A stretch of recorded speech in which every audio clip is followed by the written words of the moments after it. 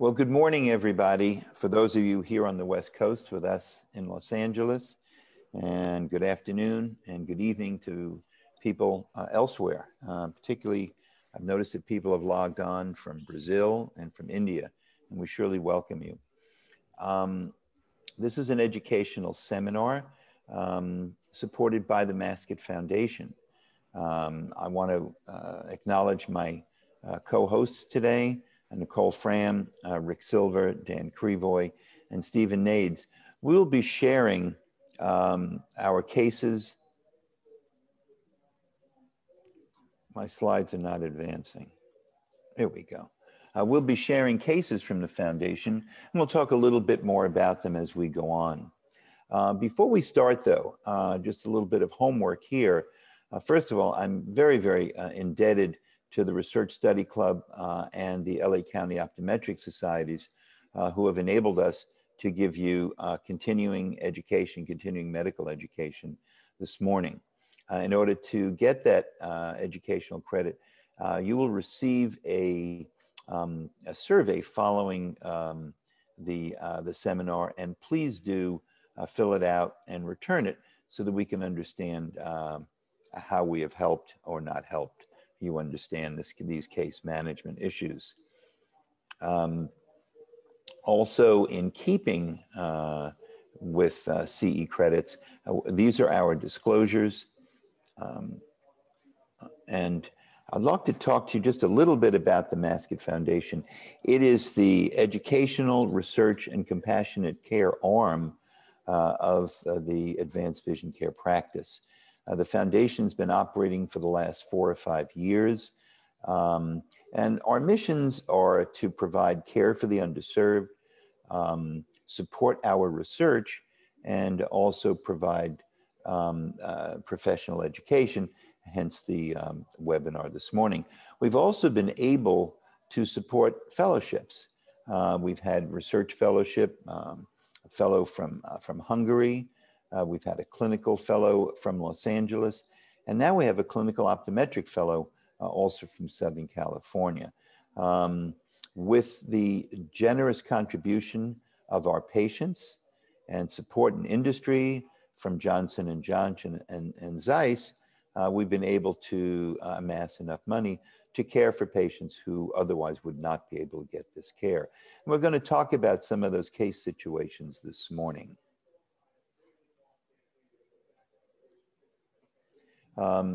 One of the conditions that we have been able to help patients with is those with iris defects. The practice was one of 12 in the United States to participate in the Human Optics Artificial Trial. Unfortunately, in that trial, though, patients were not supported economically by the sponsor, and the device during the trial was expensive at $5,500. Many people couldn't afford that. And so, as you'll see in a few moments, we went ahead and started raising money so we could help these individuals. I think most of us have come to understand that iris defects impact life as well as vision. The lack of pupil function affects depth focus. Glare is horrific. And depending upon the color of the iris and the extent of the defect, this can have a really marked degradation in quality of life. Some conditions, fortunately, can allow for suturing, as in this case of a congenital incomplete inferior iris coloboma, but more extensive conditions require some other artificial device. This is the right eye, actually, of a California highway patrolman, and he sustained an injury while actually trying to help somebody who was jumping onto a freeway from a bridge, and it actually became quite an issue. As you can see here in this photograph, he's got a defect in the iris in the right eye. He was highly honored by the state of California, from then Attorney General Kamala Harris and Governor Jerry Brown. He received the highest Medal of Valor, but he could not get workers' compensation to pay for his iris repair. And so we used his case as a great stimulus to start raising money. Ultimately, we were able to get workers' comp to pay for it, but we were able to use the money then to help others. So you can see here his preoperative view, and this is what he looks like after surgery. His life was very significantly impacted. Once this occurred, he could no longer drive due to glare. He was relegated to a desk job. It had a significant impact on his income as well as on his psyche. Once we were able to remove his cataract and replace the missing piece of iris with an artificial iris, it restored him to a full active lifestyle and had just a huge uptick in his life. This is that device I mentioned, the Human Optics artificial iris. Artisans in Germany take silicone and match it to a photograph or to photographs of the fellow eye or to even magazine pictures. We've had a couple of patients who have brought in movie stars who they wanted to look like, Cameron Diaz being the prototype. And then these are very thin. They're placed in a variety of places inside the eye, either suture fixated, or we prefer at the time of surgery to place it in the capsule bag at the same time if the patient needs cataract surgery. And unfortunately, many of these damaged eyes no longer have a lens that we can use. And so there are a host of ways that we can fixate it to the eye. I want to be very careful, though, that you don't confuse that Human Optics device with the Bright Ocular New Iris. These are devices that are manufactured in the US but not allowed to be implanted here. These really destroy eyes. You can see this degree of bleeding inside the eye, corneal edema. These are angle fixated, and they're placed in otherwise normal eyes strictly for the purpose of changing eye color. And they can induce horrific glaucoma, bleeding, cataract, iris atrophy. There's almost no part of the eye that they don't harm.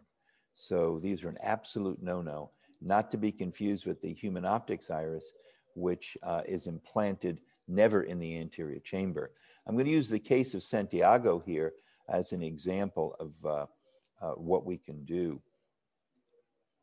And this is what Santiago looked like in his mid-40s when he came to see me. He had a childhood injury. He had a hyphema, ultimately a lot of iris loss. And you can see as a teenager, he had cataract surgery, but this posterior chamber lens is actually impaled in the iris and partly in the anterior chamber. There's a lot of Summering's ring retained here and marked loss of iris. So he had an ugly, painful, poor seeing eye. And because of the nature of the surgery in those days, he had 7 diopters of anisometropia. So at surgery, we had several goals. One of them was to remove the lens that's in the wrong place, and the other is to replace that lens and replace the missing iris. This is an anterior chamber trocar maintainer. Almost invariably, you need to replace fluid as you do the surgery. Unfortunately, when you combine an iris and a lens, if you do it at the same time, you need a relatively large incision, which he needed to get out that old non-foldable lens. So we treffined the artificial iris to the size we want based on the white-to-white measurement. And then here we're going to sew this lens to the iris with 9-0 Prolene. And then we're going to very carefully mark on each side of the haptics where to place the Gore-Tex suture that we will use to sew the lens iris combination in the eye. Underneath the sheets glide, we've already loosened the pre-existing lens, and now we're going to take it out of the eye on top of the glide. As I mentioned, we need a large incision because that was a rigid PMMA lens. We'll enlarge it just slightly more to enable us to implant this artificial lens and artificial iris combination. And we do it in what we call a handshake technique. We go through sclerotomies that are 5 millimeters apart and about 2.5 to 3 millimeters posterior to the limbus. And we make certain that we're underneath the Summering's ring and underneath the existing iris remnant and pass this Gore-Tex suture. And you have to be very careful not to twist them or then you have to start all over and you create what I call as a world of hurt. And then under copious OVD to protect the endothelium, we place this inside the eye. And then we use slip knots to gradually tension the sutures so that we make sure that we're centered with the iris and lens. I don't like to leave the Summerings ring inside the eye so we can tease it out. These things are very, very tenacious and thick, and they can be a real chore to remove if they fall into the back of the eye. The knots then have to be buried in the sclera, and then of course the incision has to be closed. And I prefer the use of fiber and adhesive to close these very large conjunctival incisions. Very often, because of prior surgery, they don't hold sutures well. And he had a wonderful outcome. You can see the preoperative and postoperative results. And then here above, again, preoperative and then postoperative. And this had just a marked improvement in his quality of life. And we'll hear a little bit of what Santiago had to say. I really am a big fan of the healing arts. And before the surgery, I was already on the path to go get my yoga license. What happened after the surgery was it just opened up a new breath in my chapter. It gave me a chance to say, look, this is no longer Santiago with a brutal left eye that doesn't see well. And it gives me a sense of clarity, truly, to when I speak to people that I'm getting through to them directly. After the surgery, I made an extra effort to show up as often as I could to really be a part of the study, because the study was going to help others. And it became bigger than just me. And I'm really grateful that my surgery can be an example for every other kid, adult, child out there who's looking to have better vision. And so I think you recognize that we really made a major impact in his life with that artificial iris. And again, we needed a significant amount of money to help him. Today, that artificial iris costs $8,800. But again, we're able to do this due to the generous contributions. I'd like now to introduce two people, Dr. Stephen Nades and Dr. Rick Silver, who are going to talk to us about the next case. Steve joined our practice 2 or 3 years ago, and I always refer to him when I introduce him to patients, he's my future. He obviously has a longer future than I. He's been a wonderful addition to advanced vision care. He's going to share a patient with Dr. Rick Silver. Dr. Rick Silver is somebody who's helped us so much with patients with difficult contact lens management. He is also a foundation board member. And I think most of the optometric community knows Rick very, very well in Los Angeles. So Steve, why don't you go ahead and start? Thanks, Sam, and thanks so much for those kind words. And thanks everybody for being a part of this. I'm going to start with a case presentation of a young lady with really advanced keratoconus who we were fortunate enough to be able to help out. So this is a 22-year-old female. She presented to us initially with a 3-month history of blurred vision in the left eye more so than the right eye. She's had no previous history of ocular surgery. She's had no other eye problems prior to this.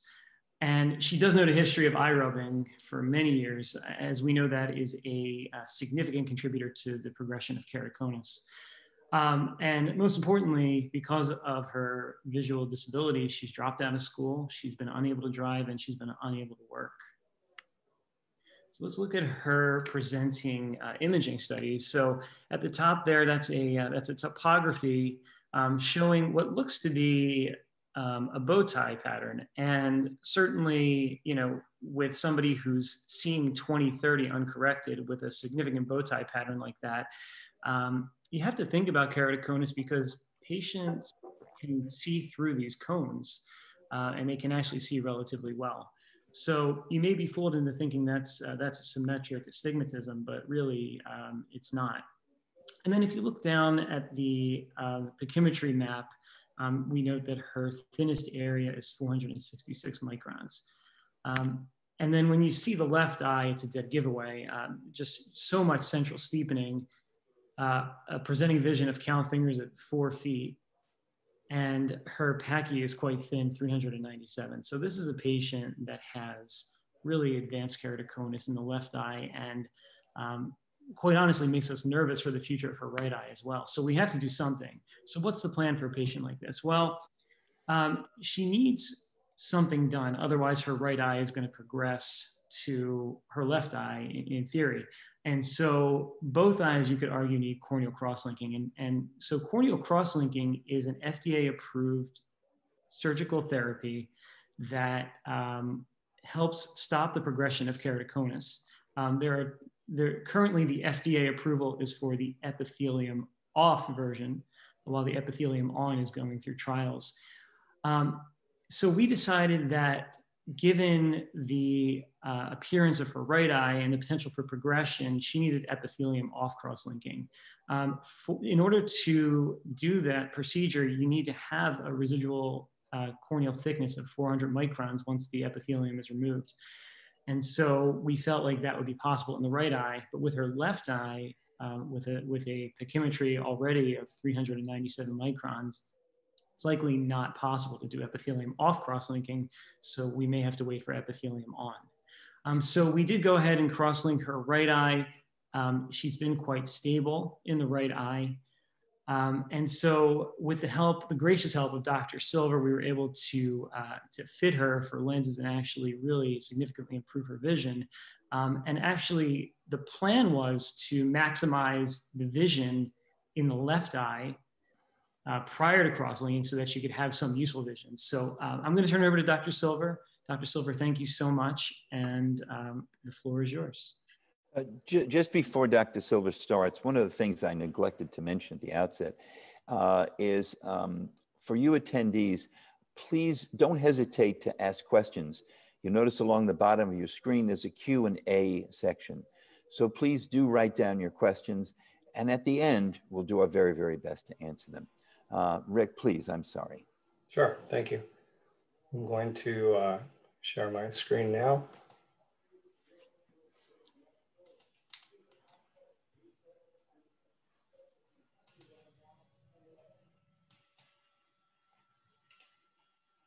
Okay, hello and thanks for joining us today. Many of you, as Sam said, know me as I've practiced approximately 40 years in both Santa Monica and Sherman Oaks.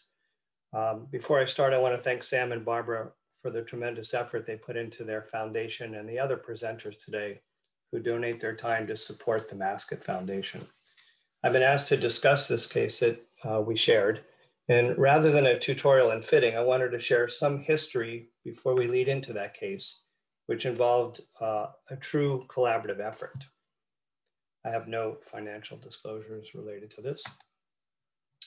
The earliest published data begins in 1827 with Herschel, an English astronomer and scientist, who described a process where corneal shape determination was possible by impression molding using gelatin filled in a pre-existing glass shell.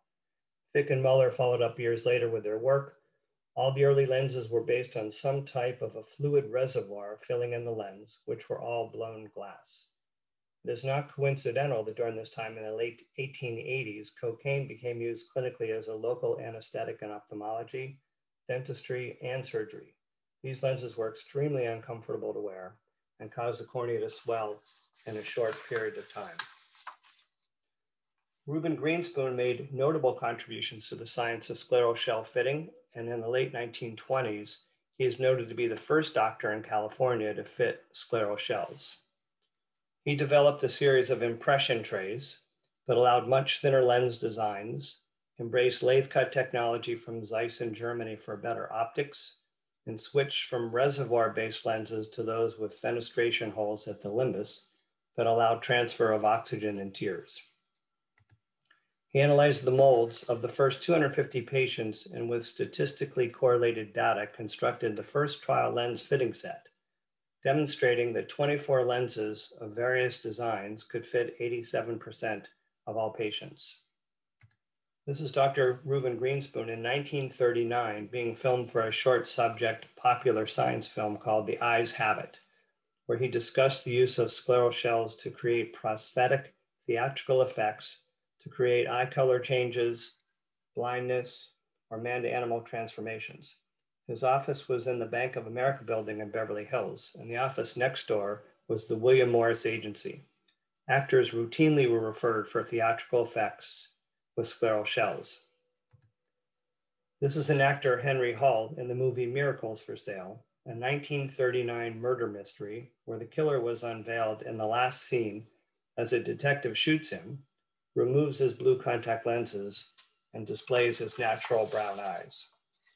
World War II ended trade with Germany during that period, and experimentation with a new material called plexiglass, or polymethyl methacrylate, PMMA, enabled lenses to be even thinner, lighter, more reproducible, less reactive to temperature, with extremely predictable optics. Reuben Greenspoon passed his molding techniques on to his son Morton, who I had the pleasure to work with for over 35 years. Dr. Mort passed those techniques on to me, and here are 3 examples of our work. The special effects theatrical shells in this slide are number 1, Lost Boys, lenses worn by Kiefer Sutherland, Alex Winter, and all the other vampires. 1992, Bram Stoker's Dracula. This lens was worn by Dracula's brides, the 3 Dracula's brides, and this film won an Academy Award for makeup. In 1994, Wolf, Jack Nicholson, James Spader, and Michelle Pfeiffer wore these lenses. And they illustrate the little fenestration holes that help the exchange of oxygen and the exchange of fluid.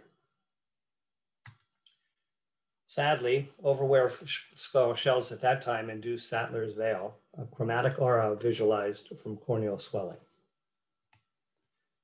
The indications for scleral shells in practice today are keratoconus, pellucid marginal degeneration, irregular astigmatism post-keratoplasty, RK, PRK, LASIK, ocular surface disease, Stevens-Johnson syndrome, dry eye disease, GVHD, and ocular pemphigoid. Some knowledge nuggets for everybody in attendance. It takes about 50 cases to master techniques.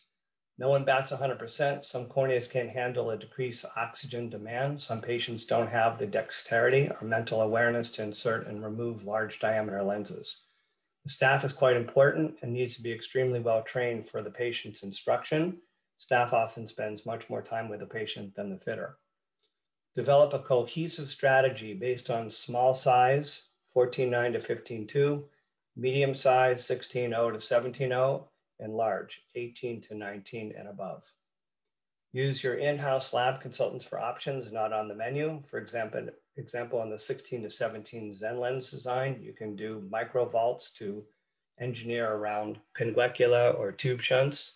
And then the 18-19 Boston sight lens, they insert channels specifically in a custom design to vault over similar issues.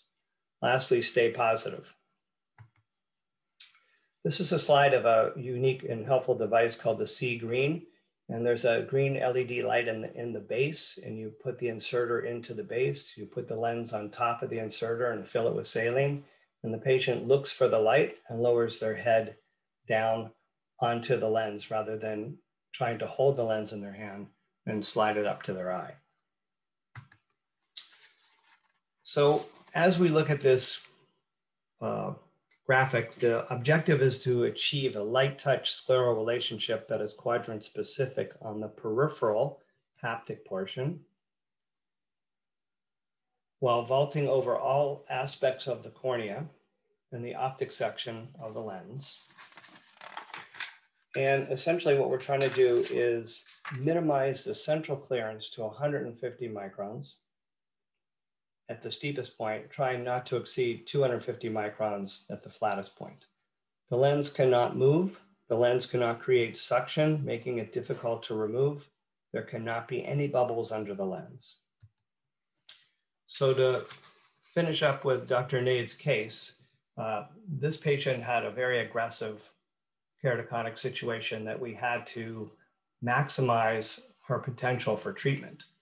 If we see a patient that has 20/50 on the right eye and count finger in the left eye, historically, I think we would attack the left eye and look at a corneal transplant and then spend about a year trying to rehabilitate that eye before we address the right. So in this case, because of the aggressiveness of her keratoconus, we decided to go the other way. So this really illustrates the coordination of planned surgery and contact lens fitting to provide maximal monocular vision pre and post-operatively with the goal of best corrected binocular vision. In this case, cross-linking of the better eye to show slow progression while maximizing vision in the count finger eye to provide functional vision during the visual rehabilitation post-op period. As Dr. Nays mentioned, the left eye is out of range for cross-linking because of her thickness or lack of thickness of her cornea. The process involved 3 sets of lenses over a 2-month period to stabilize a fit. We used a Zen lens toric peripheral curve design and a Boston XO material in a prolate shape. Those are the parameters of the lens. You can see essentially that the right lens obviously has got a flatter base curve, less minus power, less sag, and the toric peripheral curves were flat in the horizontal meridian and steep in the vertical meridian. And the LCD is what drops the lens at the limbus to make it closer in apposition. The left eye, much deeper, much more minus, and it required unique toric peripheral curves in 4 meridians to get the lens to not have any seepage underneath it. Happily, the corrected acuity was 20/25 in both eyes. Our last exam with this patient was 8/6/20, and the best part of this is that in this period of time, she's been able to finish school, got married, and had a child. She's wearing lenses 12 hours a day. It's been quite a year for her. This is my picture of the topography with the Oculus instrument on her right eye. And the difference in the colors versus Dr. Nate's slides are going to be a relative versus an absolute scale. But essentially, we use this so we can see the shape of the eye, but also to use this as a teaching tool to the patients to show them what keratoconus is about. This is actually her better eye. And the instrument has a 3D demonstration slide, so we can actually show to the patient what a cone looks like, and also explain to her what the prolate shape and the design and the purposes are to make the scleral shell vault over that cornea and have a nice apposition against the sclera. So thank you for your time on that.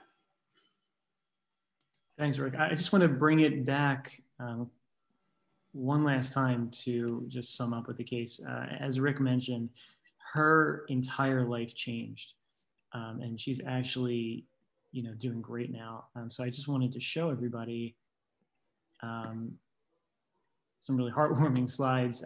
So Valerie was a guest. I guess we can call her the guest of honor at our foundation gala dinner. Here she is with Dr. Masket and Drs. Masket and Silver. She got up and she shared her story in front of everybody, a room of over 200 people, and she was amazing. And she even got to meet one of her favorites, Jack Black, who was really inspired by her. So I just thought that would be a nice way to end the case. She's doing fantastic, and we were so privileged to be a part of her care. Well, thank you, Steve, and thank you, Rick. Steve is also going to present our next case that he co-managed with Dr. Dan Crevoy. Dr. Crevoy is a glaucoma specialist par excellence, who is also a foundation board member. Dan trained with some of the giants in glaucoma in New York, and then brought his expertise here to LA, and has been incredibly helpful in managing the really difficult cases. So please do share this next case with us, Dan. Thanks. I'm going to start off just giving an introduction to this patient. This is a very complex case, and I'm sure we've all run into these cases where the patient has multifactorial issues that are resulting in vision loss. And so let's just start with the case presentation. This is a 57-year-old male who presented with blurred vision. He has a history of a retinal detachment, which was repaired by pars plana vitrectomy and scleral buckle in 2018. He also had complicated cataract surgery and eventually ended up with an ACIOL. His presenting vision was count fingers at 2 feet. In his right eye, his left eye thankfully had good useful vision, 20/30.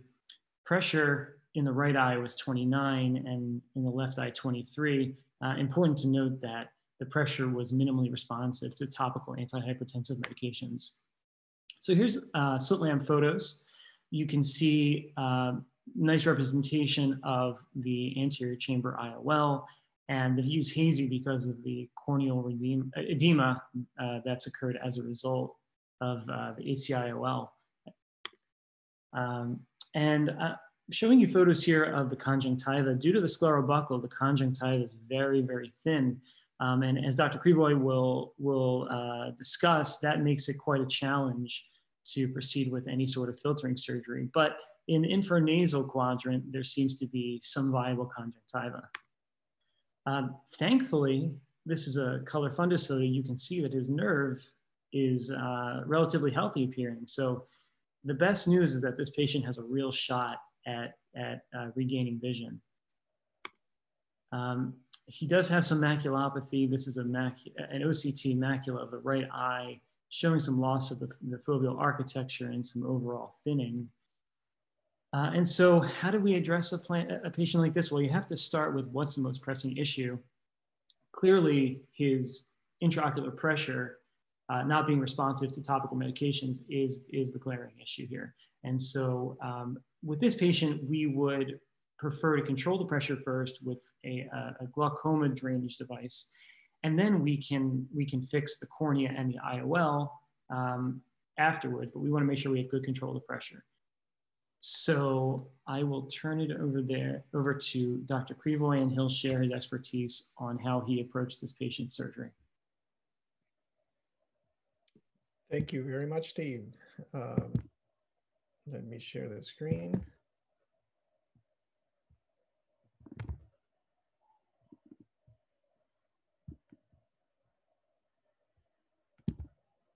Yep, thank you, Steve, Sam, and all the outstanding panelists and all of you for joining us today. I just want to add the fact that there was a gap of almost 3 years between the incident that caused this gentleman to lose his vision and until he's been able to receive the care that he needs to visually rehabilitate it through the foundation. And needless to say, this has caused a significant strain on his personal life. Financially, he's lost his job, had a hard time finding a job, his significant consequences on his family as well. And this case, from the clinical standpoint, presents many challenges. Before I get into the management of this patient, I want to point out some important facts about the relationship between the glaucoma and the corneal endothelium. First, we know that the endothelial cell density is lower in glaucoma patients. There is an inverse relationship between the intraocular pressure and endothelial cell density. We know that because there is no difference in the endothelial cell density between normal patients and patients with normal tension glaucoma. Yet the opposite is true in patients that have had an acute attack of angle-closure glaucoma who have significantly decreased endothelial cell density. And this reminds me of another patient that the foundation was able to make a significant difference in, a patient that came to me after an acute attack of glaucoma that I successfully managed through lens surgery and restored the pupil through a cerclage, but this patient could not be visually rehabilitated for years because of being underinsured until the foundation was able to help us. With regards to some unintended consequences of glaucoma surgery is the progressive loss of corneal endothelial cells. Tube shunts in particular have a greater reported endothelial cell loss when compared to trabeculectomy. In a trabeculectomy, you have a smaller decline of endothelial cell density of 3.2% over 12 months compared to 8 to 29% after an AMID valve. And in fact, in this study, the most frequent complication of an AMID glaucoma valve was the corneal decompensation which occurred in 27% of the patients in a 2-year follow-up. Just to give you some background with regards to traditional glaucoma implants, the implants are typically placed on the superatemporal quadrant where there is plenty of room for the implant away from the oblique muscles. Here you see the superior oblique, and there's plenty of eyelid and conjunctiva to cover the hardware. And the implant is typically placed on the anterior chamber, which in this case, because of the challenges that Steve just mentioned, couldn't be done. From the surgical standpoint, I'll ask Steve to share the video so that I can explain the process. As Steve mentioned, one of the biggest challenges was that this patient had no conjunctiva. The conjunctiva was inserted at the level of the recti muscles, if you can see here. So I will show you with my forceps that there's really no conjunctiva to work with. This is just epithelialized sclera. So there's no way to put a supratemporal implant and have it covered adequately. So inspecting the inferior nasal quadrant, which is our second choice because it's a tighter space, closer proximity to the muscles, and more likelihood of exposure, decided it was more suitable. So we incised the conjunctiva far from the inferior nasal quadrant, just to allow for us to be able to perform conjunctivoplasty should we not have enough conjunctiva to appropriately cover the hardware and reapproximate it at the limbus. So you have to perform a very careful blunt dissection to try to bring up the conjunctiva as close as you can to the limbus. And you encounter the challenges along the way. You'll see how the insertion of the conjunctiva is variable and it goes fairly posterior. And you have to make a fairly large infranasal peritomy, again, just to give yourself enough conjunctiva to work with. Dissect the sclera into the scarring into the infranasal quadrant to create space for the implant to go. You will find the scleral buccal right there at the tip of the Westcott scissors. Among significant scarring, and then attempting to isolate the inferior and medial recti muscles to ensure that there's enough space for the implant. We are actually using the smallest implant, is a Barbell 250 pediatric size. That is a non-valved implant, so we're ligating the tube to make sure there's no hypotony after surgery. I'm verifying that it's completely ligated, but that will cause pressure spikes after. So we create these fenestrations or punctures anterior to the ligature to ensure that there is a trickle of aqueous until the implant is fully functional.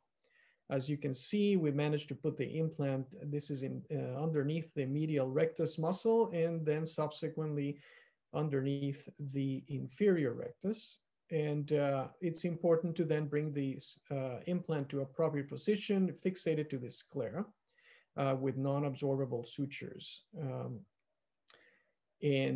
Once the implant is in good location and stable and well fixated, we measure the tube to have adequate length. We will be inserting the pars plana, and this time we cut it with a posterior bevel to make sure that iris or IOL does not block the tube.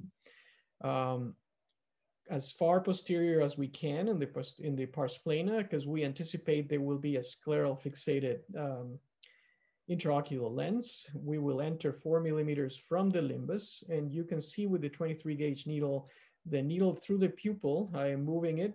Patient was already vitrectomized, so there's no vitreous. I'm not, just to show you the location of the needle. And we then insert the tube through that incision. It is, you feed it through the incision, and it is important to make sure, since I'm not going to be able to see this tube at the slit lamp, that we are in the correct location. I will show you through the pupil inferiorly. You can see the tip of the tube showing up around now. Sorry, I don't have a pointer. Yeah, thank you, Steve. That's the tip of the tube. So we know we're not suprachoroidal or any other space which would be detrimental. And then if we are in the right location, you should see aqueous humor percolate through the incisions that we made, the fenestrations we made on the tube, and you see the droplet forming. I'm lifting the tube from the sclera there to show you that this will provide pressure control initially until the ligature at the base of the tube dissolves and the flow goes to the plate. To make sure the tube doesn't slip out of the eye because of tension or eye movement, it is secured with a non-absorbable nylon suture. And then that's a piece of hardware under the lower eyelid. So it's going to be covered with a partial thickness corneal graft, which cosmetically is more acceptable than a white scleral patch to adequately cover all the hardware. And the conjunctiva is then reapproximated at the limbus to ensure a complete closure. This patient, having adequate control of his glaucoma, will be able to then undergo the IOL exchange with posterior scleral fixation. So We're working on this patient as we speak and hope to report to you on his progress. Thank you, everybody.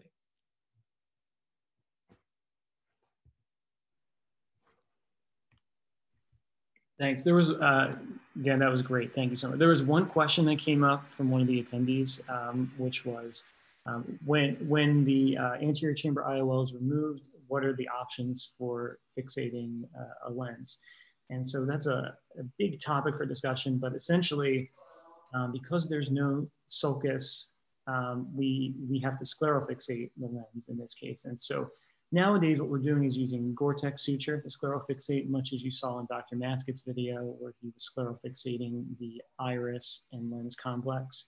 Or we can do a technique called intrascleral haptic-fixation, or it's also known as the Yamane technique, due to Shin Yamane, who was the creator of the technique, where we can actually externalize haptics of a three-piece IOL through the sclera and then use a bit of cautery to create a terminal bulb and then tuck those back in, and that can fixate the lens as well. So those are the two options when we eventually operate on this patient.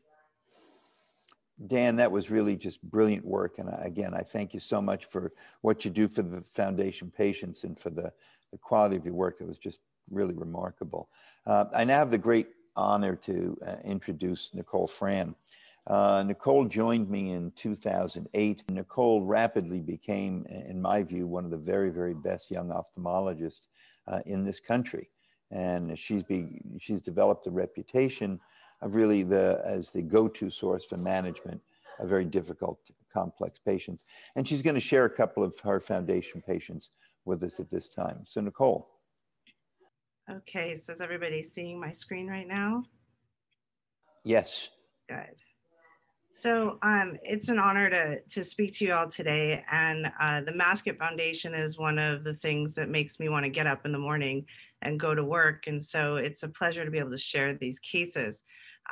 These are my financial disclosures, and there's no relevant financial disclosures that I have. So a 20-year-old female with a corneal problem presented to our office. She's a young woman from Afghanistan who's being sponsored in need of ocular care. And her family actually found us through Dr. Weintraub, who recently retired. She had severe photophobia, decreased vision for years, and was unable to open her eyes to read or stay in school. She could not even get her vision checked accurately in the office. And what we found were there were these anterior stromal deposits in the cornea. And the diagnosis of granular stromal dystrophy was made. And just to talk about what granular corneal dystrophy is, it's characterized by recurrent corneal erosion. So these patients present usually in adolescence with photophobia, inability to open their eyes, and they're treated for recurrent corneal erosions in the beginning. There's a type 1, which is granular only, and type 2, which is granular lattice dystrophy, also known as Avellino. It's autosomal dominant, and it's on the TGFBI gene. And so there's these hyaline deposits, and it can be amyloid if it's Avellino also.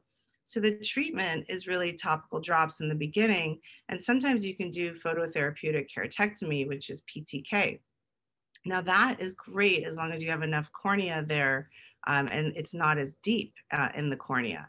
But you can also do corneal transplantation for these patients. And in fact, the Price group reported on cases that actually were all granular dystrophy and who did well with what treatment. And it seemed like there was faster visual recovery with PTK, however, higher recurrence. And actually PKP, which is a full thickness, or deep anterior lamellar were equivalent, but PKP seemed to do better. So that's a full thickness corneal transplant. So let's look at the imaging and diagnostics of this granular stromal dystrophy in this patient. And what we can see is her corneal topography is highly irregular. And we look at these placido imaging to kind of tell how is this patient being impacted. Next, we look at the anterior segment imaging. And here we want to look at the depth of the granular deposits to see, do we want to do PTK or not? When it's greater than 150 microns of depth and a very thin cornea, you can actually take too much tissue and make them very hyperopic. And she was already hyperopic to begin with. So what we decided to do was we would try and attempt a DULC, which is a deep anterior lamellar keratoplasty, where you preserve the endothelium, But if that didn't work, we were prepared to do a penetrating keratoplasty, which is the full thickness. So this careful measuring for centration is extremely important, and we want to make sure we do all of our marks for our suturing. We have the privilege of having our tissue donated from Cornea Gen, who's been very supportive of the foundation. And we go ahead and put that tissue, which is from someone who's passed away, who we refer to as angels. And then we trephinate, and we trephinate with this little blade here. Then we are measuring the proper diameter to then transplant the tissue. We set it aside while we prepare the recipient tissue. So we want to trephinate only to about 90%. And then we go ahead and we're going to try to make a little bit of air bubble. That did not work in this case, so we converted to a penetrating keratoplasty.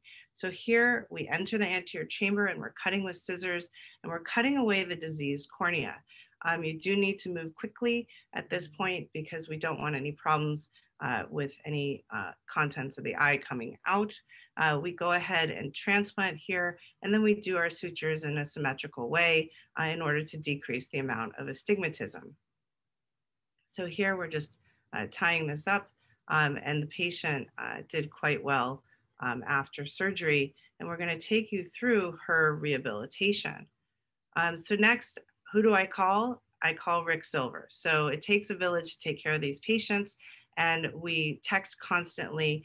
And I texted him, you know, we have a patient that needs a scleral lens. Can you help? He texts back, I'm happy to do it. And I want to turn it over to Rick right now to talk about how he fit this patient with a scleral lens. Thanks, Dr. Fram. So this was an extremely rewarding case. Dr. Fram left me with a perfect palette and a platform to fit a lens on. I saw the patient at 6 months post-op, and it was very, very challenging to evaluate her. She was 2400, pinholing 2100, and we assumed her vision was much more correctable, but testing was extremely difficult due to tremendous photophobia and chronic tearing. It was really, really hard to keep her eyes open. So at the first visit, I had no luck with a scleral shell. Her eyes were too sensitive and I really couldn't get a lens in. So I changed thought processes and I fit with a post-graft lenticular RGP design that had a 10.4 millimeter diameter. It's essentially a tri-curve lens where you control the base curve with an 8 millimeter optic zone, a secondary curve, which is either flatter or steeper based on a prolate or oblate graft. And you can adjust a minimum of 3 to 5 diopters of difference between those two curves, and a peripheral curve, flatter or steeper in 50 or 100 micron steps. The training took 2 over 1 hour visits just to try to get her to get the lens in and out. Discomfort was excessive. Her maximum wearing time was 1 hour. And 2 weeks down the road, we weren't getting better. She was able to see 20/30 with that RGP lens though, so we knew we had to proceed. At that time, we changed gears. I refit her with a 16 millimeter prolate scleral design. That took 2 more 1 hour sessions to finally get the patient to be independent with the lens. As expected, the comfort was excellent. We refined the fit after the patient achieved a 7-hour wearing schedule for a period of 2 weeks. The final parameters are interesting, and essentially the numbers of a base curve of 710, a sag of 4.8, the RX is only minus a half, 16 millimeter design, and a standard edge profile brought to light the fact that the refractive power was the correction needed was really close to plano when we had the base curve aligned. So what Dr. Fram did was really give her the ability to see with almost very little or no correction in a rigid contact lens. And the edge design was standard so that in non-keratoconic eyes, the sclera was fairly spherical. So her issue was corneal. In the cone patients, obviously, we see very atypical scleras in addition. So thank you for allowing me to be part of that case. I appreciate it very much.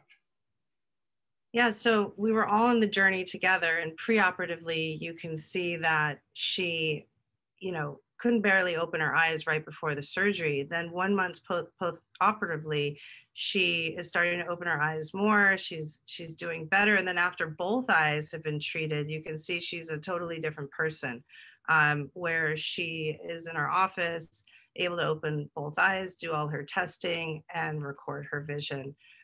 So here's a testimonial. Hi, my name is Shugufa. I'm from Afghanistan. I came here for eye surgery. I had corneal dystrophy, and before the surgery, I'm not able to see the colors, and I can even see the box. So, and I'm very sensitive with the sun.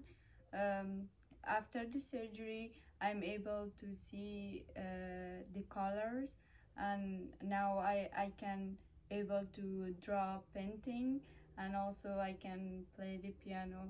So thank you so much from Dr. Frame. So I just wanted to open it up if there were any questions from the panel. If not, I was going to move on to the next case. Nicole, before you move on, and Rick and Nicole, I mean, the difference that you made in that young woman's life is just so remarkable.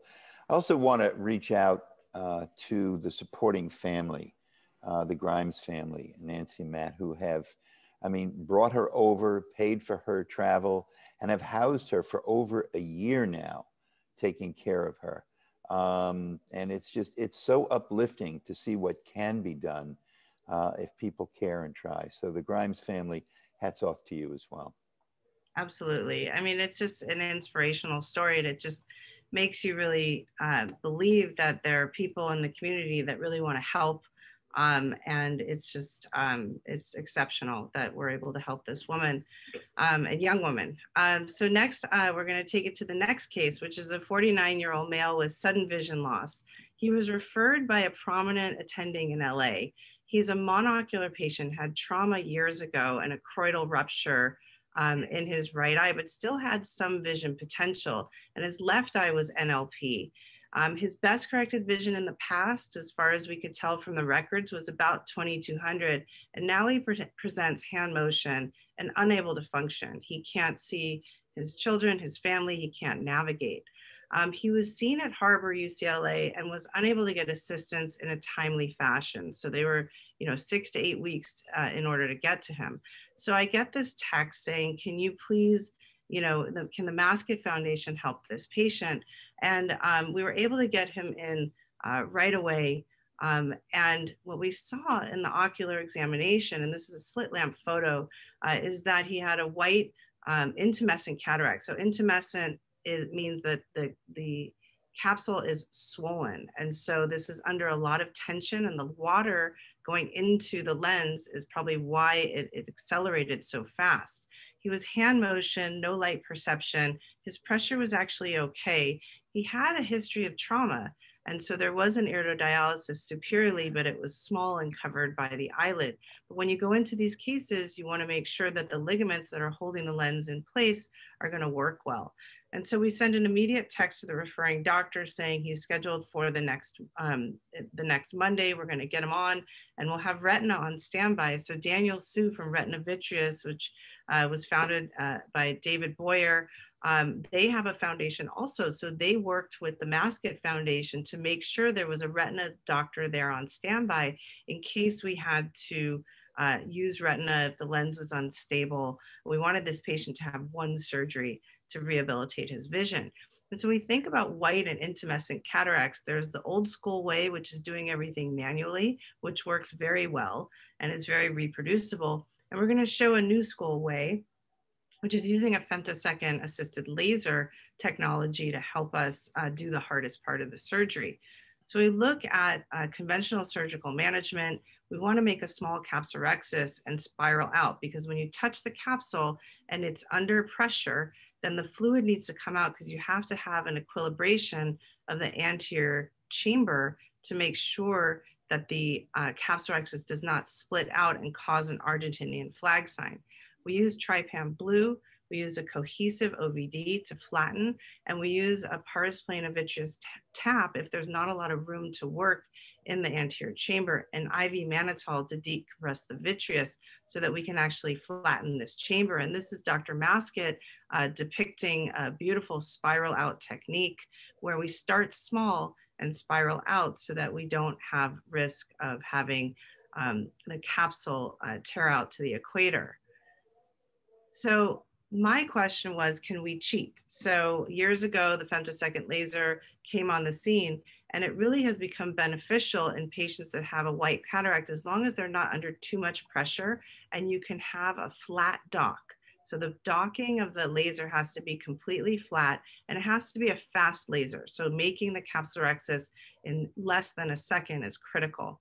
And having these microsurgical instruments will help you to complete it, because sometimes you get 3/4 of it, but it's not all the way completed with the femtosecond laser. So in this case, we were able to use the latest and best technology for this patient, irrespective of his financial background. And we used the femtosecond laser. We stain the capsule, and here you can see we have a complete capsulorhexis, but we're going very slowly, pulling towards the center so that we can maintain these forces in case there's an area that's not complete. So you need to treat it as if it's not complete 360 degrees, but the laser helped us do the hardest part of the surgery. So now we go ahead and just do our phacoemulsification, and often these are kind of chalky and they crack very easily. They don't have a lot of cortical material that's remnant. We don't want to rotate because we know that the zonule has been affected by the trauma. So we're just kind of picking up the pieces and bringing them centrally. And this case ends up going very well, and it ends up being very routine. So now the lens is so soft that we're using irrigation and aspiration to kind of get the final pieces out. And we clean everything up, clean our lens, anterior lens epithelial cells, and put the intraocular lens into the capsular bag. And we didn't repair the superior iridodialysis because the lid was covering it. We didn't want to complicate the surgery anymore. So this is, why partnering with the community to fill the gap in care is so amazing. We were finished with the surgery and the whole family comes to the bedside. And it was just such an impactful moment for the family. And after we immediately text the doctor that everything went well, he ended up 2150, which is a big improvement for him. And one of the best stories that he told me was how prior to the surgery, his 4-year-old son was kind of navigating him around the house. And then after the surgery, his son was so excited that his dad could be independent. So I wanted to thank you all for allowing me to share this case and open it up for some questions. Okay. So I noticed that we do have some questions from the attendees, and some are addressed. I'll take the first one. Nicole, would you be kind enough at the end, though, to explain to some of the participants how they can refer patients into the foundation process?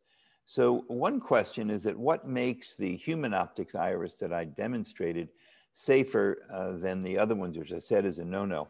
It's actually not so much the device as to where it goes. As I mentioned, the human optics artificial iris is intended to only go into eyes that are either having cataract surgery or have had cataract surgery.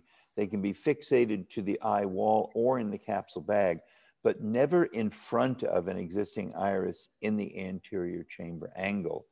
The new iris and other devices, those are specifically designed to go in the chamber angle in front of the normal existing iris, and that's where the problem comes in, because they cause significant irritation. They have almost these barb-like attachments into the angle, and that induces inflammation, bleeding, and ultimately iris atrophy, cataract, glaucoma.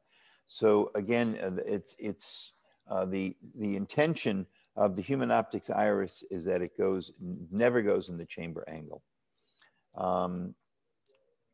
Let's see the next question. Nicole, this seems to be to you about granular dystrophy. Do you want to handle that? Yeah, so, you know, granular dystrophy is autosomal dominant, so you want to investigate the family history. The question is, you know, for most of these cases, you want to start with PTK. As long as their corneal thickness is large enough and the granules don't go too far into the subepithelium. Um, you know, but this patient was already hyperopic. This patient already had a 400 micron cornea, and it was decided that corneal transplantation was the proper thing. It was fascinating reading this, you know, review from Frank Price and his group, showing that patients, although they got better faster, it was PKP that did the best in this patient population. So the deposits in the beginning are not going to be that troublesome, and then they get worse as the patient progresses. It's fine to start with PTK, but ultimately the patient may need a deep anterior lamellar or a penetrating keratoplasty. The benefit to a deep anterior lamellar is that they have their same endothelium that's innate to their body, so they can't reject the tissue as much. Penetrating keratoplasty is a full thickness. I think we have time probably for just one more question. And Nicole, why don't you take the last question, and then we'll end up. So since our time is running short. Yeah, femtosecond laser. You know, there's some discrepancies in the community and in the literature about whether or not white cataracts should be done manually or with a femtosecond laser. And I think the most important thing is that the lens has to be relatively normal in size. So, you know, a normal size is about, you know, 4.5 millimeters. If the lens thickness is 6 millimeters and the anterior chamber depth is 2 millimeters, you're going to have some trouble. You need to decompress, and any femtosecond laser could cut and then release milk, and then it blocks the whole thing, and you can end up with an Argentinian flag sign. The other thing is if there's fibrosis of the capsule, it won't cut, the femtosecond laser won't cut through that area of fibrosis. So those are the cases that you want to do manually. But if it's a white cataract and you can check with your OCT imaging right before you do the femtosecond laser that the thickness is not too big and it's not under too much pressure, you can feel very comfortable with the technique that was shown of using a femtosecond laser. As our time is running short, I want to really thank our panelists very much for their expertise, and ask Nicole to tell people how they can refer into the foundation, and in fact, how they can donate to the foundation.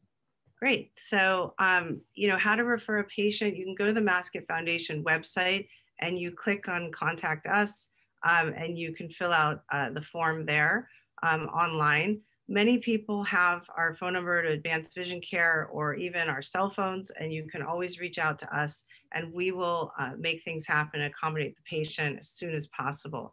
So there's two ways that you can go about doing that.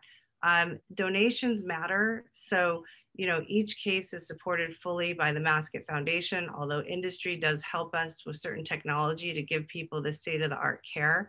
So clicking on donate on the Masket Foundation website is critical in allowing us to continue to care for these patients. Yeah, one other comment is that Specialty Surgery Center in Beverly Hills, where we do the surgery, also gives us special cash prices for our patients, helping us maintain good care for our patients with absolutely top-of-the-line materials. Nicole, back to you. Great. So I'm going to stop my share, but you know, it's really through the collaboration of industry, the community doctors that are willing to donate their time that has helped us really do the kind of work that we want to do to fill that gap. We're not going to change the healthcare system, but we're going to make sure that people aren't walking around Los Angeles going blind. Yes, the foundation says everyone has the right to good sight. Please do fill out the survey once it reaches you, and then we will in turn send you your certificates for continuing education or continuing medical education credits. Once again, I thank the panelists for their expertise and particularly for helping these foundation patients. And I thank you for your attending, and I do hope that was meaningful for you. All have a very, very pleasant day. Bye-bye now.